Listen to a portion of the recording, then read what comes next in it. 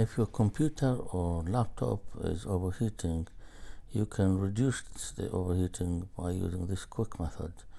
Type power plan and then select edit power plan and then change advanced power setting and go to processor power management, maximum power state, reduce.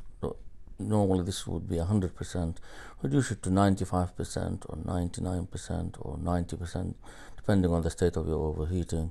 Click apply and click OK. The overheat or the processor usage on the task manager here, it will not exceed the maximum that's been set up. If you have a CPU that have efficient cores like generation 12, 13 or 14, you need to disable efficient cores in the BIOS to be able to do this procedure. Thank you.